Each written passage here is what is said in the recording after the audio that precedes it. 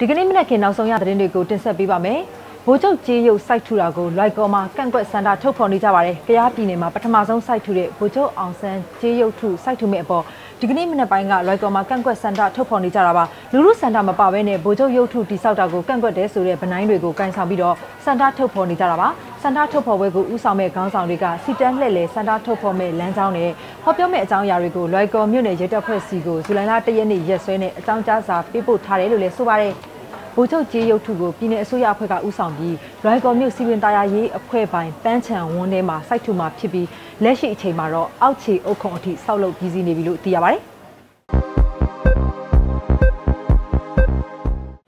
နောက်သတင်းတစ်ပုဒ်ကတော့ထိုင်းကြောက်ကူတွေကလူငယ်တွေဂူအပြင်ပြန်ရောက်လာဖို့လနဲ့ချီပြီးတော့ကြာမြင့်နိုင်တယ်ဆိုတဲ့သတင်းပါကြောက်ကူထဲမှာပိတ်မိနေတဲ့လူငယ်တွေကိုကယ်ထုတ်ဖို့နောက်ထပ်လနဲ့ချီပြီးတော့အချိန်ယူကောင်းယူရနိုင်တယ်လို့ထိုင်းစစ်တပ်ကမှတ်ချက်ပေးပါတယ်။မဲဆိုင်မှာ9ရက်ကျော်ကြာပျောက်ဆုံးနေတဲ့အပျော်တမ်းဘောလုံးအသင်းတစ်သင်းကလူငယ်ကစားသမား12ဦးနဲ့နီးပြတို့ကိုဇူလိုင်လ2ရက်နေ့ညပိုင်းမှာကယ်ဆယ်ရေးရေငုပ်သမားတွေကရှာတွေ့ခဲ့ကြတာပါ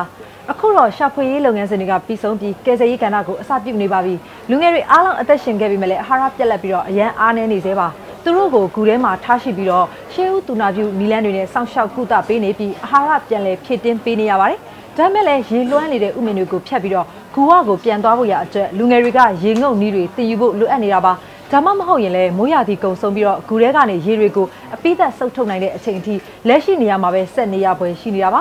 ဒါကြောင့်လူငယ်တွေဂူအပြင်ထိပြန်ရောက်ပြီးမိသားစုတွေနဲ့ပြန်ပေါင်းစည်းနိုင်ဖို့အတွက်အနည်းဆုံး1လလောက်ကြာကောင်းကြာသွားနိုင်တယ်လို့စစ်တပ်ကတာဝန်ရှိသူတွေကပြောနေတာပါ